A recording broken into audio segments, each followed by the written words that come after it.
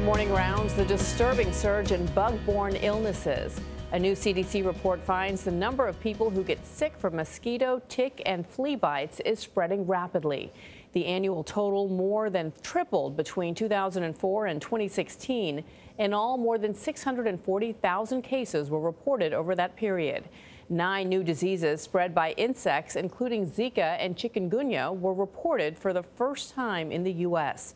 Our Tara Narula is here with more on this. Tara, good morning. Good morning. The CDC tracked 16 diseases spread from bug bites. Why are we seeing the surge? Right. So there are a lot of reasons that the CDC suggested, but what we do know is that these cases are increasing from about 27,000 in 2004 annually to about 90,000 annually in 2016. So some of the reasons they suggest: more globalization. So there's increased travel. These diseases are, as they said, a plane flight away. There's trade of goods, there's people moving back and forth, that spreads disease. There's also climate change that plays into it. So the warmer the temperatures, the more the ticks can live in northern climates that they normally couldn't live in before. And also the tick season is longer. In addition, with the warmer temperatures, mosquitoes are more infectious and the infections move faster. In addition to that, we're testing more now. So we're picking up the diseases. There's urbanization, deforestation, reforestation, all of that plays into it.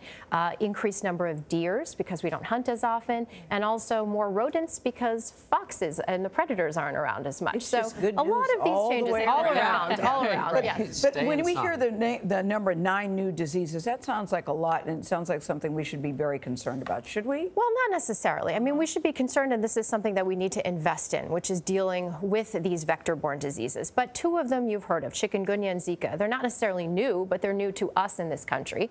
The other ones were 7 tick-borne diseases, some of which were bacterial and some of which were viral. So what do we do? I know whenever we get puddles after a big rain, you get those out of the way so that mosquitoes don't live in there. What other kinds of things can you do? Right, so removing standing water, very important. Also using EPA-recommended repellents, as well as permethrin-treated clothing. Treat your gear with permethrin. Check your animals, check yourselves and your family members for ticks. These are some of the lifestyle things that you can do to kind of help. Wear long sleeve shirts and pants, as uncomfortable as that might be when you're out in the woods. Yes. In the summertime. And it's 87 degrees. And it's 87 degrees, but all of that getting help. Chikungunya. Well, right, exactly. I'm glad we know what to do. Thanks, Dr. Narula.